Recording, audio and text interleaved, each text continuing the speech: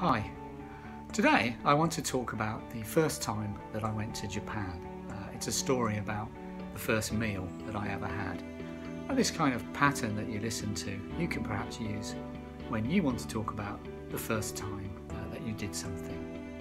So I was in my early 20s when I first went to Japan, and I was very nervous when I stepped out of the hotel that I was staying in, as I went to look for something to eat for the first time. I couldn't speak or read Japanese at all, so I wandered around the local streets looking for somewhere to go in. And eventually I found what I thought was a kind of Chinese restaurant that was serving various kinds of meals. I chose that restaurant because outside it had plastic models of the food, so I could guess what they were.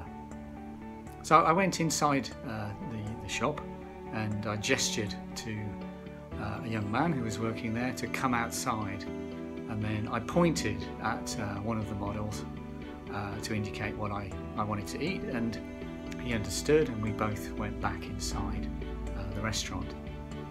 Within a few minutes I was eating some kind of noodles.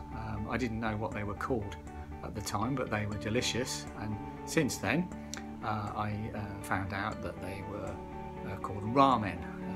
At the time I didn't know what ramen was, but now I think ramen is a very well-known dish inside Japan and also outside Japan, and I have liked ramen ever since that day.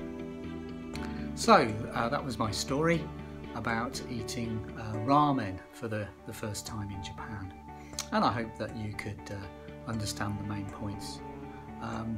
What you can do is look at the script below the video, and you could listen again and follow along. What you might notice is that when you tell a story, there are various parts to the story. One of the first parts is to give a little bit of background.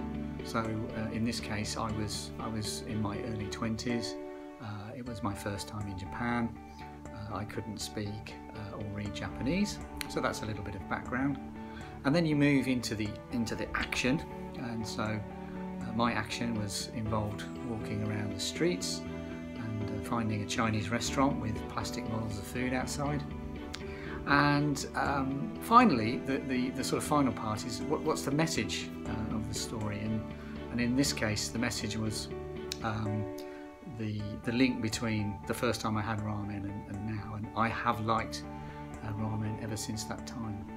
So I hope you enjoyed the story, and please use the information to inform your own stories about the first time that you do something.